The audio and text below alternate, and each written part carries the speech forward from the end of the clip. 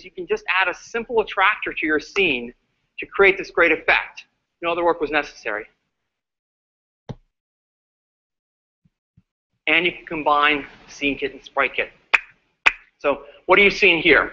So the paintballs are being shot into the scene as 3D objects, using the 3D collision system to collide with the torus, another 3D object. We then take a paint splotch sprite, say that 3 times fast, and paste it into a Sprite Kit canvas off screen you don't see. We take the results of that and texture map it onto the torus. So it creates this really convincing, cool combination of Sprite Kit and Scene Kit, made possible by the integration of these APIs. And finally, of course, you have shaders. We have vertex, surface, and fragment shaders. Here you have a simple vertex shader, which is manipulating the model's geometry in real time. We have surface shaders where you can affect the surface and lighting properties of our model, here creating this cool caustic effect. And finally, fragment shaders, which can create amazing pixel-level effects, like this glass globe effect here. So that's Scene Kit plus shaders. Now I'd like to take a minute to have Jacques show you how easy it is to enable some of these features using our Xcode tools. Thanks, Jeff. So new in Xcode 6 are built-in tools for Sprite Kit and Scene Kit. You can edit content right within Xcode. I'm going to give you a quick tour of that right now. So here we have the Sprite Kit editor in Xcode 6. You see the per pixel scene we had from the iPad demo earlier. I'm going to make some quick edits to it in edit mode, which I'm currently in. And then I'm going to switch to simulate in simulate mode to see the physics live. I'm going to go over here on the right to my media library, which includes all the images inside my project. I'm going to drag one of these squirrels into here. And I'm going to place it using the new snap-in feature. And then I'm going to simulate this. Well, this behaves pretty much as expected because the blue rectangles are the physics body outlines, so this is not falling over. I'm going to correct that by turning on per pixel physics, which is as simple as selecting the objects I want to use, changing their physics definition to use the alpha mask, then I'm going to simulate again, and the right thing happens. Okay, well that was easy. Let's move on to showing you the new feature of field forces. So field forces are super easy to use inside Xcode, and I implore you to try them out, play with them here. And it's one of the best places to do that. I'm going to drag a theoretical field in here called a spring field, which acts as if there was a spring connected between the field and any of the nodes that I'm going to enable it on. So I'm going to pick some of these balls here. I'm going to enable the spring field on them by setting their physics field mask to something other than 0. I've done that. Now I'm going to simulate this. You notice they all drag towards the center of the spring there. And you notice also as they collided with the inert balls that are not enabled on the field mask.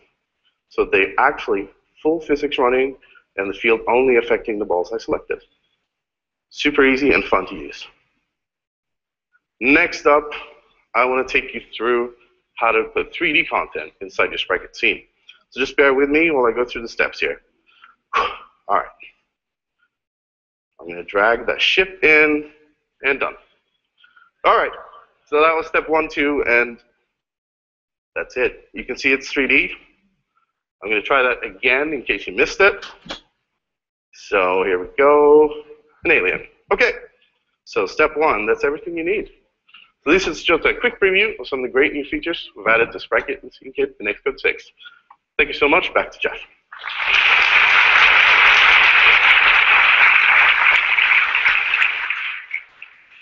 Thank you, Jacques. So that was some of our high-level, high-performance, super efficient 2D and 3D games API. Now let's go from the high level right down to the GPU.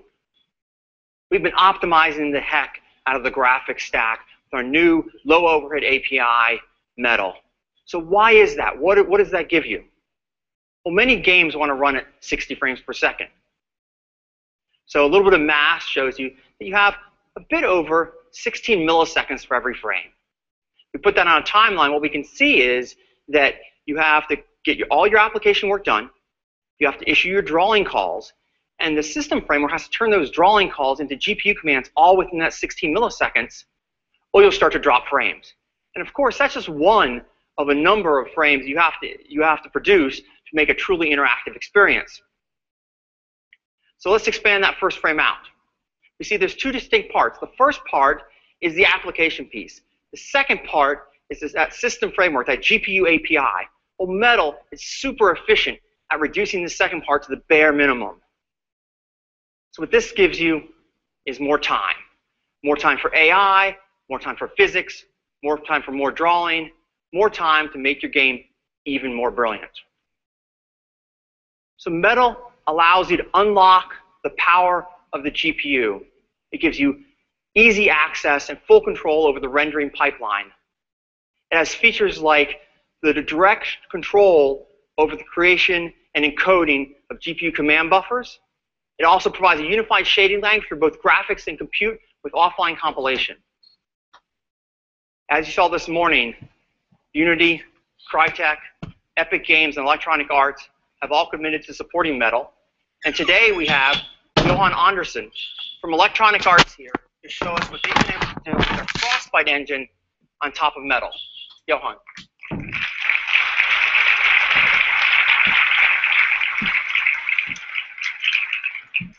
Welcome. Thanks, Jeff. It's really great to be here. I'm one of those first-time Mac and iOS developers, so hello. We've been building, for the last couple of weeks, a new renderer using Metal for our game engine Frostbite.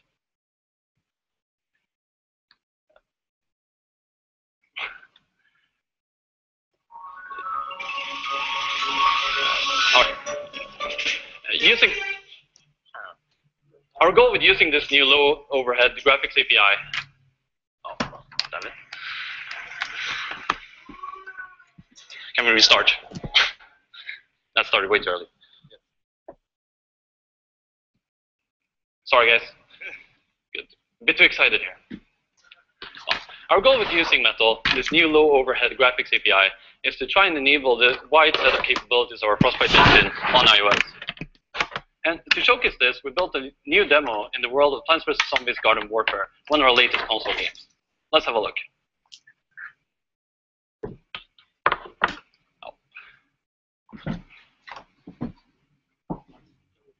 Yeah, we're loading a little bit.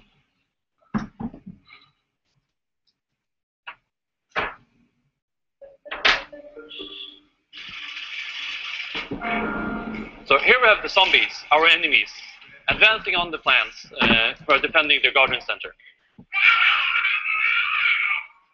This is the same Frostbite engine that we use to power our AAA console games, such as Battlefield 4 and Need for Speed, here running on iOS.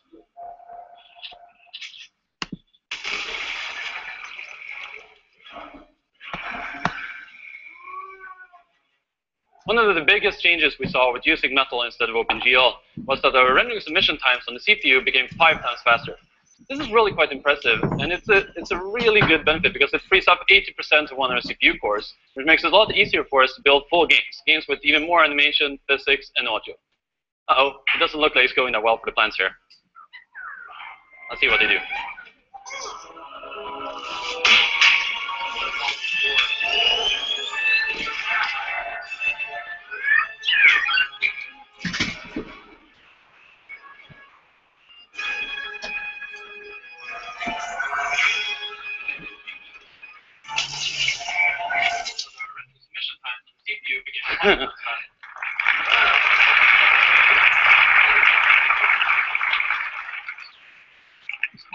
Thanks, everyone. We're really happy with the result we're getting.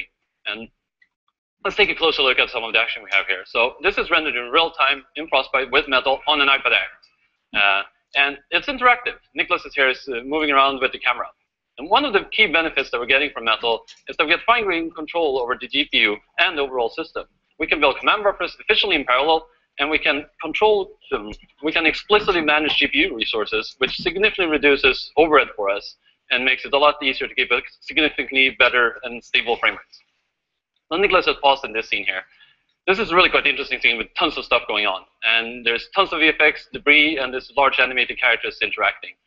And there's a lot of components coming together to be able to create these type of environments here. And here we have two very detailed and great-looking characters, Sunflower and Cactus. we're running dynamic shadows for everything in this scene, and not just the characters, but everything really. And this is really quite heavy, but it makes the characters and everything fit in with regardless of where the lighting condition is in the environment. Did you? Oh. Well, let's look at it again. We've been working on this for just a couple of weeks, but we're really quite interested in all of the results we're getting. We're really happy about it. So yeah. Yeah, so here we have the big animated robot again. It's a zombie robot. I'm not sure how that works, but he seems to be very well animated. So we're rendering up to 1.2 million triangles per frame. That's really quite a lot, and we're really happy we can do that. And together with that, we're doing around 20 different rendering passes for our HDR rendering, for shadows, for image occlusion, for particles, and for distortion. And as you can see in the background, we have this nice little field effect going on that sort of frames the action a little bit more. And we're really happy that we can, well, I'm really excited and really impressed by the amount of geometry and effects that we can push through the GPU. It's really quite extraordinary.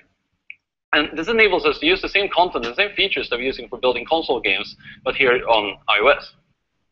Makes it significantly easier to work with this as a platform. So Metal, for us, is literally a game changer. It's a key enabler for a new set of full 3D games on iOS. And we at Electronic Arts are super excited to support it and put this in the hands of our game teams and see what they can create. Thank you.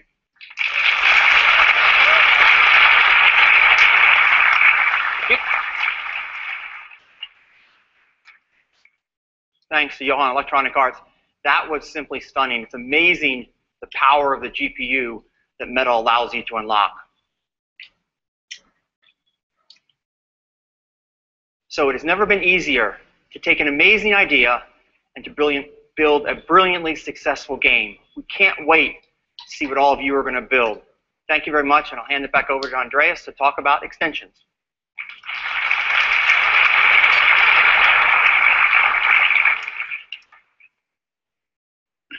All right. Extensions represent another very important new technology direction that we are opening up for third-party developers on both iOS and OS X. They represent the ability to hook into various kinds of system behaviors, and they allow users to expand and customize our core operating system functionality. Extensions are bundles that ship inside your apps. They get downloaded from the App Store with your apps, and they get removed from a system if the user uninstalls your apps. So that the user doesn't get flooded with unexpected new behaviors, they stay in full control over which extensions are active in the UI. They get to explicitly activate each extension they wish to use. It uses in system preferences and settings.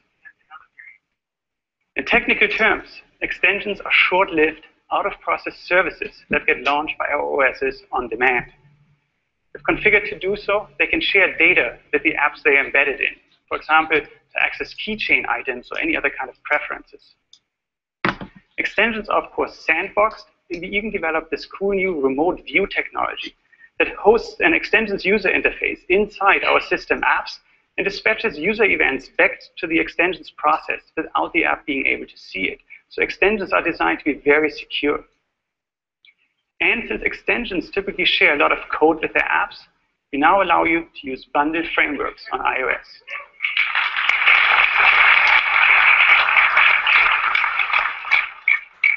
So you're not limited anymore to static libraries. You can now bundle resources and binaries in fully supported frameworks.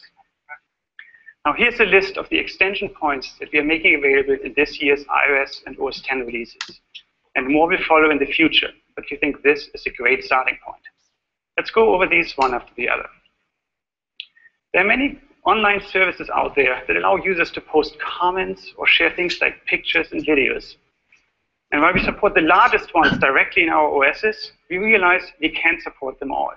So if you are running one of these online services, sharing extensions are a great way to let use comments, links, and media to your service from within any app they might be running.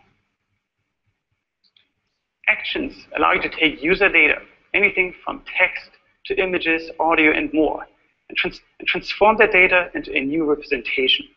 For example, you could write an extension that takes source code and Xcode and reformats it to your wishes, perhaps with a 3-space indentation. And photo editing extensions are actions that manipulate images. but we make sure that we keep the original around so that edits are non-destructive. Safari actions manipulate web pages. Now they have a lot of flexibility because they get access to the full DOM on the way in and out. So they can completely re-render an entire web page while the user is browsing, for example, to do a language translation. Notification Center widgets allow you to place quick at-a-glance views inside the iOS and OS X notification centers. You can use them for displaying pretty much any kind of status information or for offering hip little utilities to the user.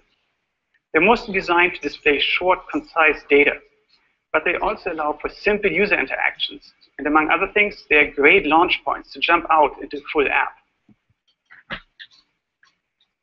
Document providers extend the newly designed iCloud document picker and allow you to access additional storage mechanisms. For example, in an enterprise that uses a third-party cloud.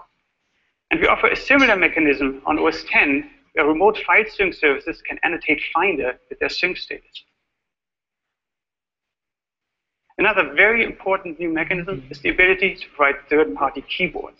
You can use that to support additional languages or any kind of input method that you might think about. Creating extensions is as simple as creating apps. The extended Xcode with all the things you might need, such as new templates, additional scheme settings that you can launch the apps that actually host your extensions. We improved our XPC service debugging capabilities, and we even added additional simulators for some of the extension points. So extensions are a very powerful new mechanism to customize our operating systems, and we think they're going to be very, very popular with our users. Next, we're going to talk about new APIs in iOS 8. And for that, I'm going to hand over to Toby. Thanks, Andreas. Good morning. Well, as you heard this morning, we've got a pretty big release for you this year. In fact, this is almost as large as the original iPhone SDK. Now, we took a very focused approach to this release. The major theme this year is integration. Integration with the OS. Andreas just told you how your apps can plug into the system and even other applications.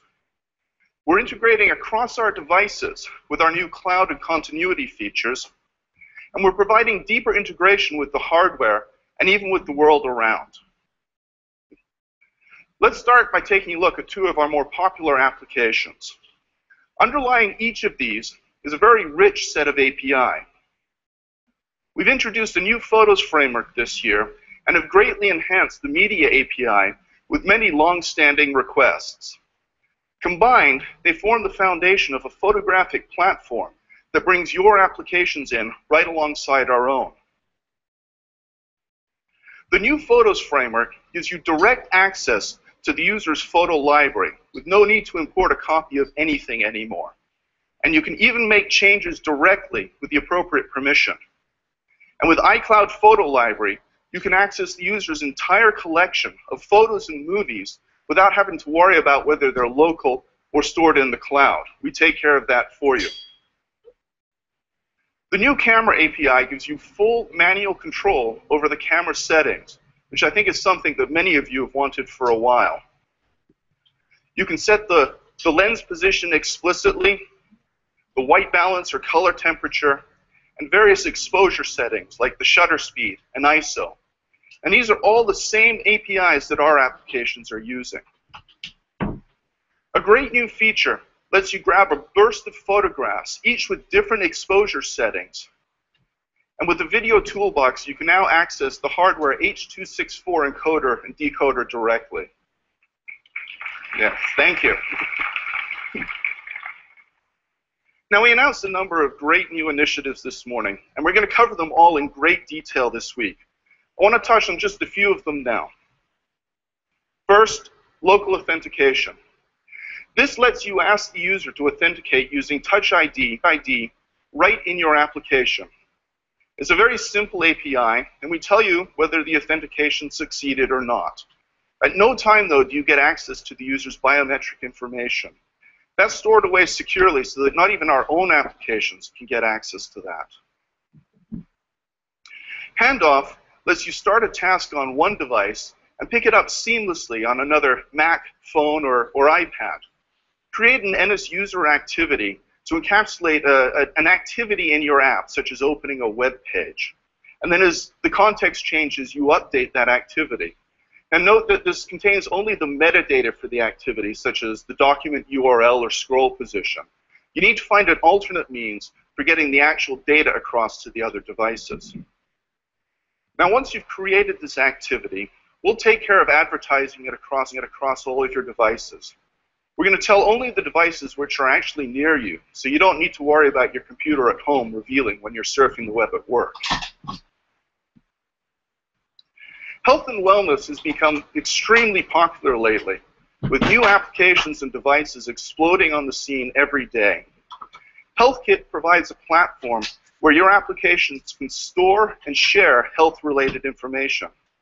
We can import kinds of data automatically from standard supporting devices, such as your blood pressure and glucose levels. And your app can read and write over 60 different kinds of information, ranging from fitness to nutrition to medical information.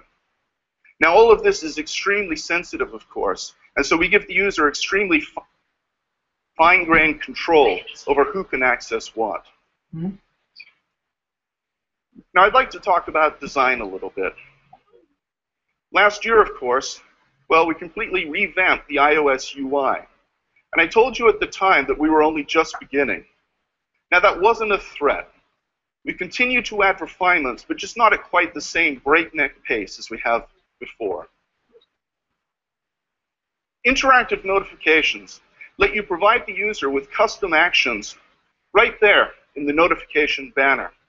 And as you heard this morning, they even work on the lock screen.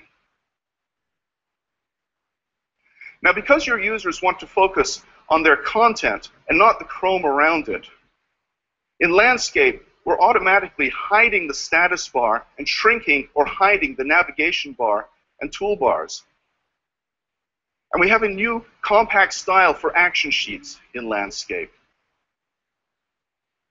We're continuing to push support for dynamic type throughout our own applications, and we've greatly enhanced the API in UIKit and WebKit to make it even easier for you to adopt.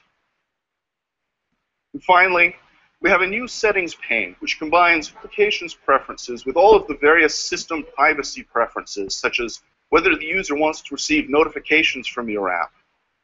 We've put them together in one place here now and given you a simple API so that you can take the user right here from within your application.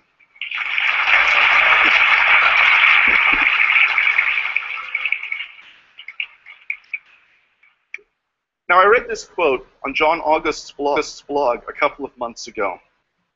Adding Landscape to the iPhone isn't impossible, but it means not doing something else.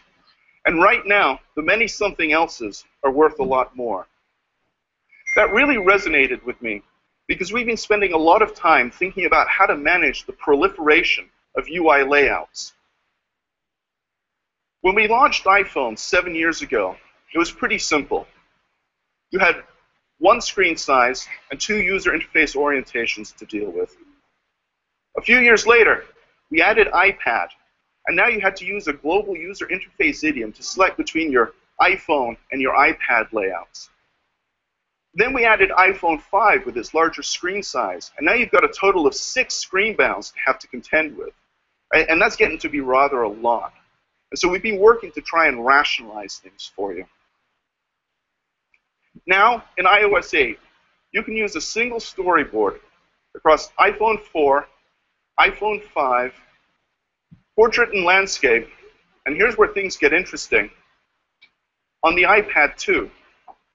Now, hang on a second. We've always encouraged you to design explicitly for iPad's larger screen size and not just blow up your iPhone UI. And we're not backpedaling on this message now. Different screen sizes demand a different user experience. And so we've been teaching storyboards and our view controllers how to adapt themselves to the environment that they're in. In this example here, it's actually the same split view controller class running on both the iPhone and the iPad. On the phone, well, it looks and behaves like a single column navigation browser. And on the iPad, you get the split-pane master detail view that you're probably pretty familiar with. We're introducing a new notion called size classes to try and express this idea of how big something is. Broadly speaking, you can think of the iPhone size UI as a compact size class, and the iPad UI as a regular size class. But don't make the mistake of thinking that size classes are bound to a particular device. They're a lot more general than that. For example, in this split view controller on iPad, it has two child view controllers. The one on the left here, well, it kind of looks like an iPhone UI, and in fact, it has a compact size class, whereas the one on the right has a regular size class. This idea of things adapting themselves to the space that they're contained in forms the basis for something that we're calling adaptive UI. And this is what makes it possible for you to use a single storyboard on iPhone 4, iPhone 5, and the iPad. Now I'd like to ask Max Struckman to come up and give you a quick tour of how easy this is to do in Xcode. Max?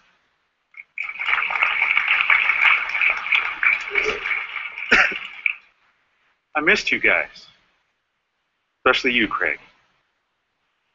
All right, I'm going to show you how size classes in iOS 8, if I can get the right screen up, allow me to create a single storyboard that is adaptive for both iPhone and iPad.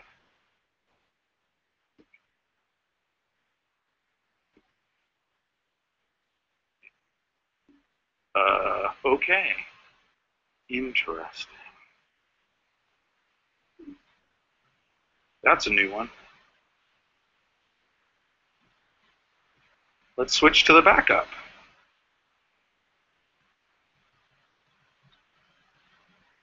It was bound to happen. Somebody had to pay the price. Nice.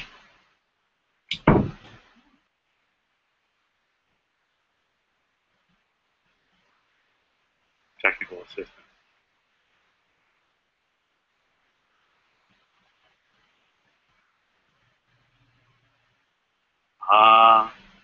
It's the old turn-on mirroring trick. Mr. Christian Wagner. All right. Now, let's talk about storyboards and adaptive UI in iOS 8. Here's my Party Finder app, No Sleep at DubDub. It's a pretty simple little thing. There's a login screen on the left and a list of parties on the right. Now, the astute among you may notice that my layout is square. Why is that? Well, because size classes are, wow. Since size classes they're not real, one size class doesn't necessarily map to one device and one orientation. The layout canvas in Interface Builder is also that way. Wow, could have done that better. Now, just because I'm laying out my interface this way, I still want to see how it looks on real devices when it gets in people's hands. For that, I have the Preview Assistant. In Xcode 6, the Preview Assistant allows me to add multiple devices and orientation, so I can see how my interface is working in as many devices and layouts as I want. And here you can see that I've already specialized for one of the size classes so that my interface looks different on an iPhone in landscape orientation. Now, if I select my other view controller, you can see my party table. And this, I haven't specialized at all. That's because table views, like many views, are themselves adaptive. And so there's no specialization that's necessary at all. Let's go back to my login screen. Now, Interface Builder starts you out in the size class for any width and any height. So this is where you lay out what is common about your app across all size classes. It's a great place to do edits that you want reflected everywhere. For instance, if I want to move this shiny little graphic up into the corner,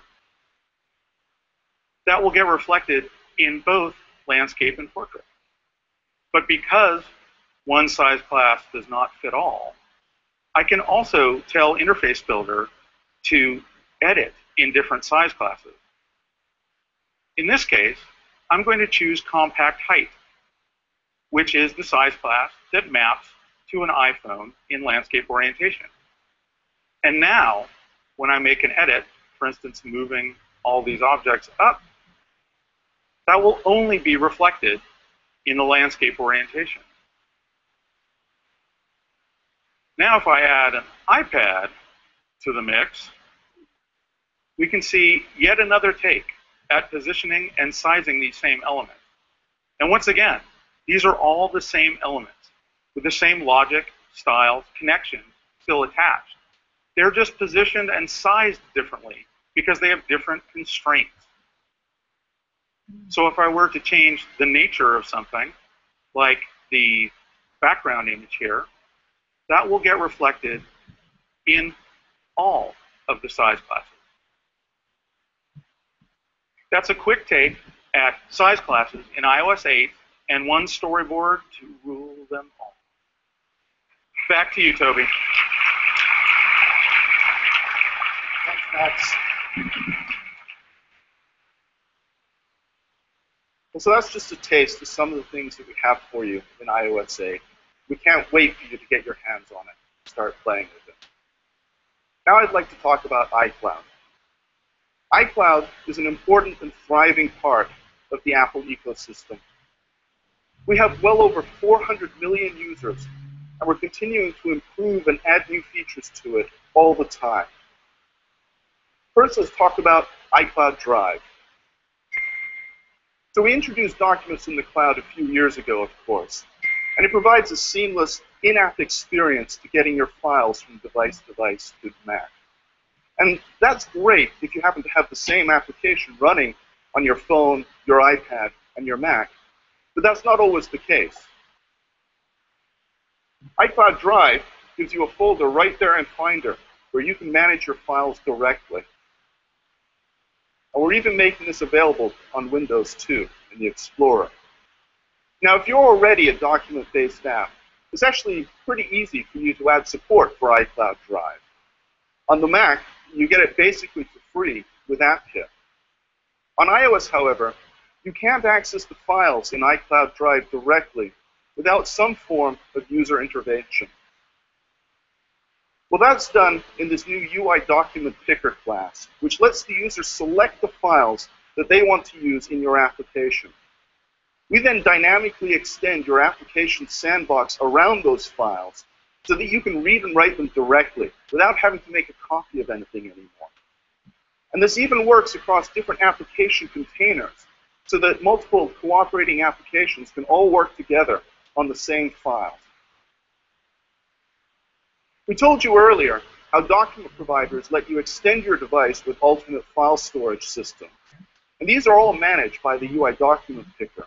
And so once you're adopting that, there's nothing else for you to have to do in your application to take advantage of these document providers. And that's iCloud Drive. We think it's pretty easy. Now, I'm really excited to be able to tell you a bit about CloudKit. Simply put, CloudKit lets you write client-server applications without having to write the server part. Let's say you've got a hot idea for a coffee shop review service or, I don't know, a photo sharing service. Well, here's what you don't have to do with CloudKit. You don't have to write any server code. You don't have to operate a 24/7 service. And you don't have to deploy any servers. And in fact, once you become wildly successful, here's something else that you don't have to do. All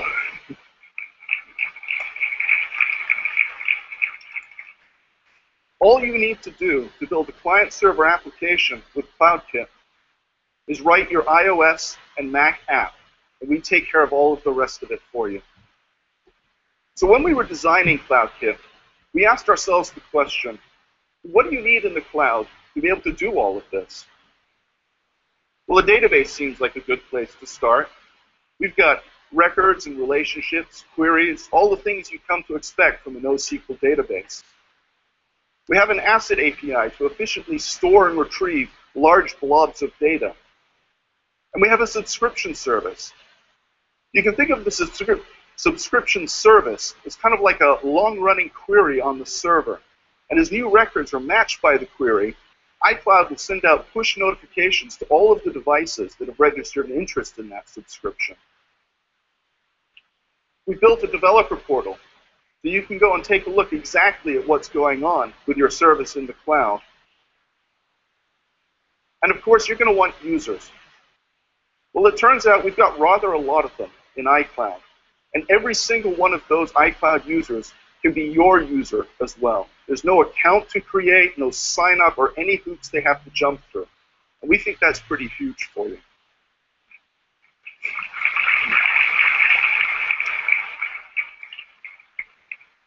As Craig told you this morning, it's basically free up to these maximum limits. Now that's 1 petabyte of asset data. To put this in perspective, let's say that you're building a photo sharing service and you're using the same image size as some of your popular competitors. That would let you store 10 billion photos in iCloud for free. And we think that's pretty huge too. We're doubling down on this technology ourselves. iCloud Photo Library and iCloud Drive are both built on top of CloudKit.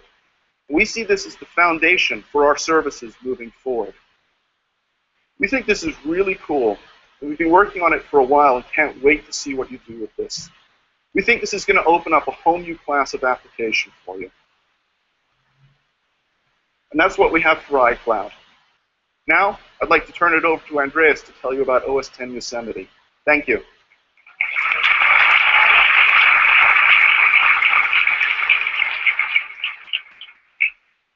All right, talk about OS X.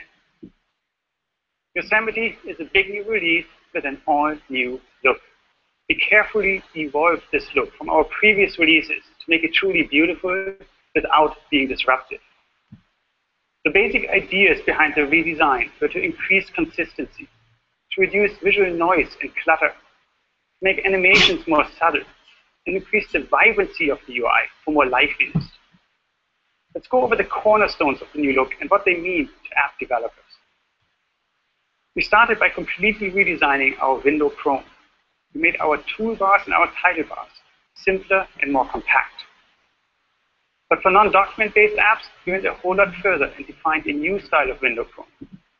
Many of our apps now use a combined toolbar in which we merge the title bar and the toolbar into a single compact row.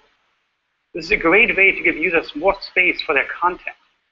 But it only works well if you have few enough toolbar items to leave enough space so that the user can grab the window and drag it around on the screen. So this is not recommended for all apps. Now, for several of our apps, we also moved the search fields, which have historically been located at the far right side of our toolbars, smack into the middle of the window, if searching is the primary way of interacting with that app, such as is the case in Maps and Safari.